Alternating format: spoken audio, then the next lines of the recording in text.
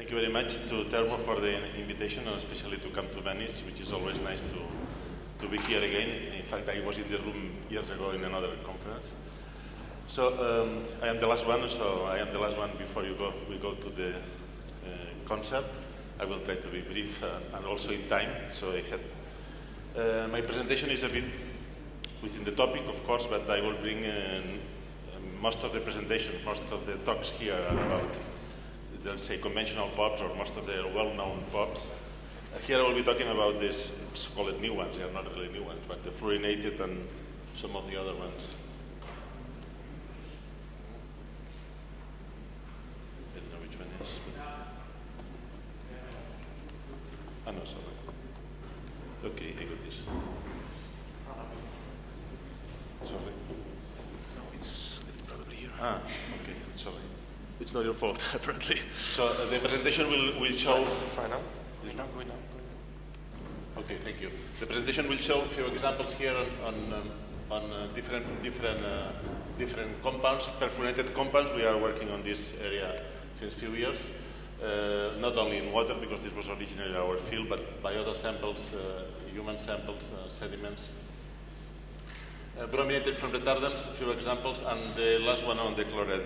So it's a brief, it's a summary of some activities, and it will be shots of presentations, will be different talks. So I was asked to be brief, and I will be brief, but if somebody's interested in any of this, most of it is being written, or has been written, or it will be published. So the basic idea here is I will first talk about the perforated compounds. As you know, this group of chemicals, all these are halogenated. We are here in a POP meeting, in a halogenated meeting as well.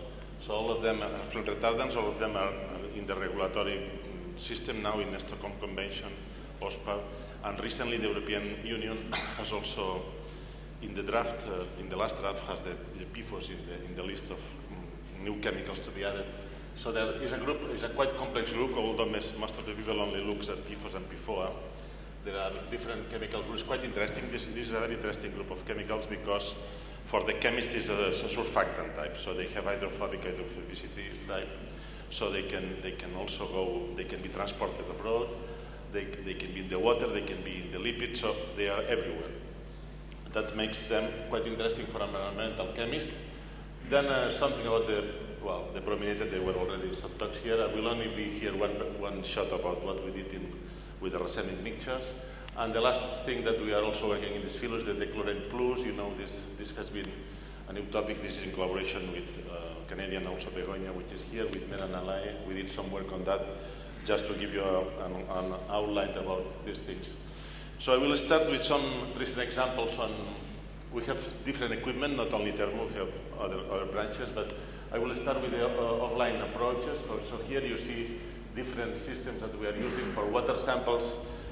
Now we are mainly using the online approach. You will see the example is the Equan, coupled to Vantage, to LC. So online preconcentration. This is a very old methodology. In fact, I was glad that Thermo also had this now online and in the same equipment. In fact, for my presentation, the highlights are mainly what my interest in. I am mainly an GC-tandem MS. I do work also on GCMS. We do work, of course, but I think it was a big achievement that Thermo incorporated the TurboFlow and the Equan into the system. I think this is for the first time one company has all the equipment in one system, because the competitors that was already in the market since more than 20 years is the Prospect from Spangholland, but is never with the same company. So you need to buy the equipment in one side, the pre-concentration units or whatever you want to do, and then you need to buy the MS. I think this is a big achievement because everything is controlled by the same equipment.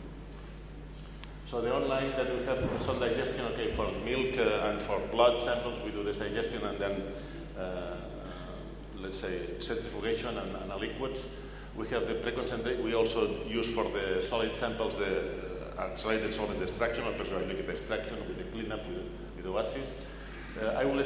These are different equipment that I'll show you first in the example on a Q-trap, and then mainly the examples are with the Vantage, either using the configuration of the Equan or for water samples, or the TurboFlow for the more complex samples. An example that was a paper published recently on the perforated compounds in Arctic samples. We were able to go there in the Tierra del Fuego and Antarctica. There were different samples collected in order to know that these compounds can also reach clean places. Basically, samples were collected from soils, algae, penguin dung, which is basically seed, tissue, etc. And what you can see here is that, well, let's say, different chemicals, the hexanoic acid. We do a long list of perforated compounds, not only, as I told you, PFOAs and PFOS, but also this is the hexanoic acid, the perfluorosulfonamide, this is the octanoic sulfonamide. So you can see that this is the Tierra del Fuego, which was the most dirty place as expected, because it was more human activity. You can see concentrations up to 2,000 nanograms per gram. And you can see it depends on basically the diet of the birds is very important because it comes to the food. You know, many of these chemicals, you know, the POPs is coming by the food, by the dust. So this, in this case, we can attribute it to the food chain. We have, this is in the Antarctica region, and this is much cleaner samples. You can see the levels are much lower as compared to before in nanograms per gram. Different groups that were the most relevant: hexanoic, octanoic acid, nonanoic, butanoic sulfonide, etc. Here, the most contaminated samples were penguin dung and penguin tissue, which could be introduced into the diet. So we think that this is the diet thing. Obviously, these areas which are remote, but you know, in the last years they are getting more and more tourists and more human activity. So probably feeding and the food activities makes that these compounds are where you can find the highest concentrations are coming to this. The lowest the lowest contaminated samples were corresponding to the soil samples, which was, in the case, can be associated to atmospheric transport. Some of these, I will not go into the detail, but some of these perforated can go to atmospheric transport. Other ones, they are called flyers. The other ones can be more swimmers. But so, let's say that there are different behaviors. For this point of view, the group of chemicals, perforated chemicals, is very interesting. From the chemistry point of view. I go to another example. So the other example is a recent paper which is in press at this moment, is the application of turboflow with online equan for analysis of water samples for perforated compounds. Perforated compounds, just to give you an idea, at this moment there is no regulation, although there is already a draft in Europe. There are recommendations. The first country in Europe was Germany. They recommended for drinking water between 200 and 300 nanograms per liter.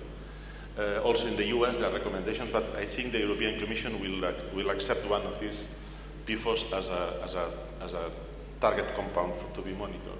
Basically, this is a pre-concentration system which is coupled online. Has nothing special, but I was glad to see now companies that they have this in the system, because I was claiming for this for many years. And okay, what you can do is that with very few amount of water, you can pre-concentrate your sample. For instance, with 5 mils is enough to go down up to 1 nanogram per liter or to 1 to 10 nanograms per liter. So now, compared to 20 years ago with when I started LCMS, more than 20, at this moment the instruments are very sensitive. What you need is devices, pre-concentration devices, that they are able to pre-concentrate your sample, but you need very low amount of sample, but also doing the cleanup.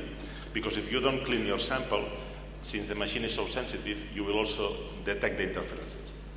So basically here is the device from the equan coupled to a Vantage system.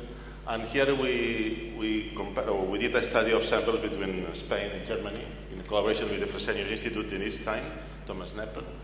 So basically here, what you can see we did surface water and drinking water samples. You can see levels with different groups of chemicals, the hexanoic, the phosphonics. You can see here the phosphonic, the butanoic, the phosphonic acids were compounds detected for the first time in surface water. So there were quite a different groups apart from the PFOAs that were detected. Here is the list, different locations in Germany and concentrations. Usually, as expected, in surface waters the concentrations were much higher than drinking waters. You can see here that there is a list, the concentrations can go up to nanograms. That was for drinking water, but for surface water, you can see here, surface water, we could go much higher concentrations. In fact, in one case in Spain, we got up to 3 micrograms per liter in surface water. But now there is also a draft directive or a draft recommendation or guideline, I don't know exactly, but because I need still to look carefully to the document, that recommends in surface waters level up to 32 micrograms per liter level. In drinking water, obviously, these levels are much lower. We also did drinking water samples, and as I mentioned to you, the drinking water samples were a few nanograms per liter because the treatment plant usually removes these compounds. Is interest of that? Yes, these compounds are quite interesting because to know why in the water, they are certain amounts in drinking water, but since these compounds are also in the diet, in the dust, everywhere, if you need to make these calculations, what is the influence of these compounds in your body weight, it will be very important to know the introduction through the drinking water.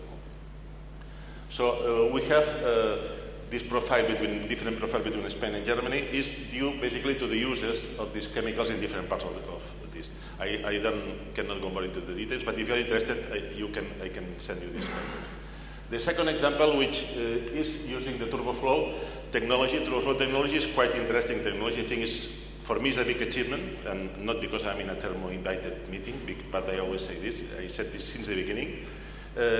Because it combines a technology which is adsorption and size exclusion chromatography at the same time, because it really, when you inject your sample, the small is a turbo flow, is the turbulent flow. So the small molecules, they get trapped, and the large molecules, proteins, they go to the waste.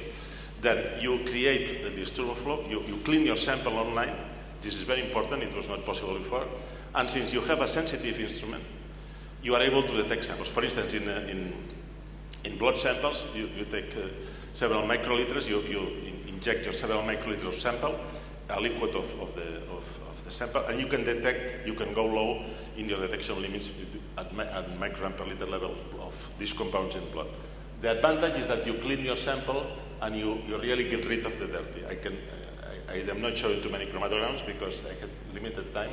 So the thing is that you need to buy your instrument with this device, but it's possible. Then we use two columns in tandem, cyclone and C18 columns, which are is a switching valve system, and this you need to have, of course, an excellent cleanup system, injection volume 20 microliters, flow rate, etc. This low pollution 250 microliters and an eluent.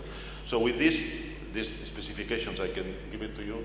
You can really you can go through many analyses, and certainly you can obtain much better results as compared to other technologies in the sense that you get cleaner samples, your instrument will be longer life.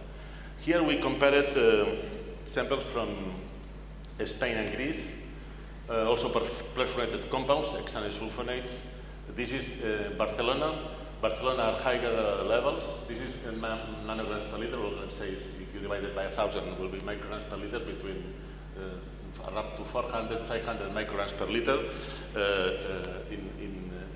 They can go in Barcelona samples. Then if you go to the Greek samples, this was in Heraklion, obviously it's much lower. So the levels are much lower, they go up to 100. It was expected, it's a much cleaner area, it's in the fields. But then, interesting to see, and here you can see some samples with, usually the compounds, they are hexane sulfonates or octanoic acid, and some samples with octanosulfonic. The interesting part is when you compare our data from Spain to the US, you can see in the US much higher. Okay, here I put Spain, but we could add also other data from Belgium. Kovaci has did something similar, and other authors. Spain is and Greece is one of the lowest values because why? It's easy to imagine these compounds are coming from carpets, from dust. In the Mediterranean countries, at least one advantage, we are in an economical crisis, but at least we live more outside than inside, and we get cleaner samples. And our diet is also different.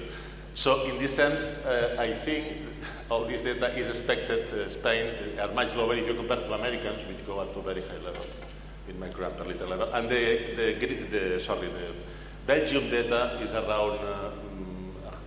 around between something like that, a bit higher than Spain, something like here, yeah, something like around 200, something like that. So the Belgium data that I saw from Kovaci, and there are other data.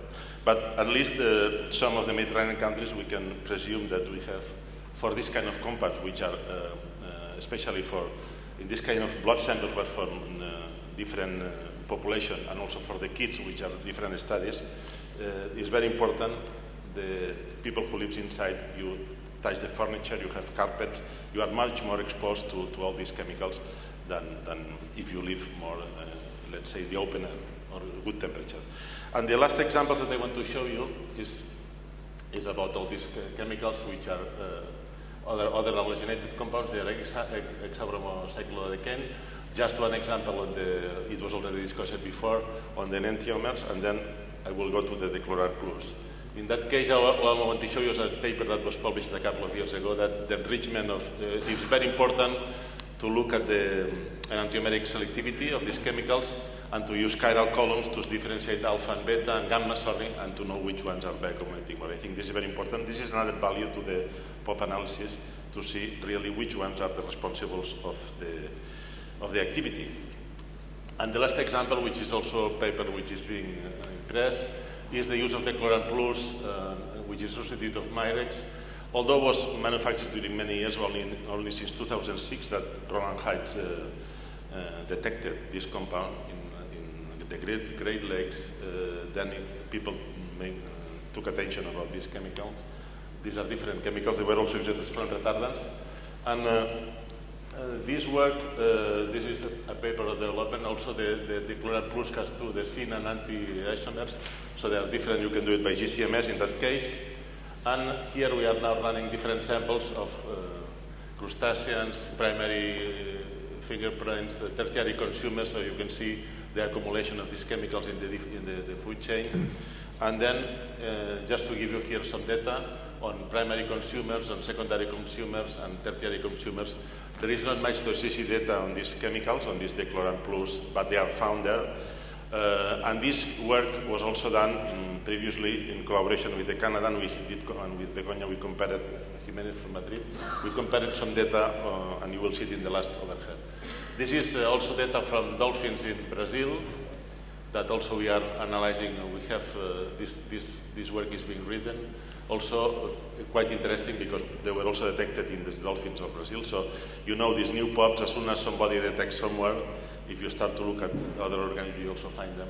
And especially if you look for this type of organisms like dolphins and at the last chain. So here you can see dechlorant plus, dechlorant 6602, 603, the levels, nanogram per gram lipid weight of the different chemicals. This is the data on some of these dechlorant plus, dechlorant 602, 603, and the plus, which are also of interest nowadays, especially more in the US than in Europe, because you will see in the next data.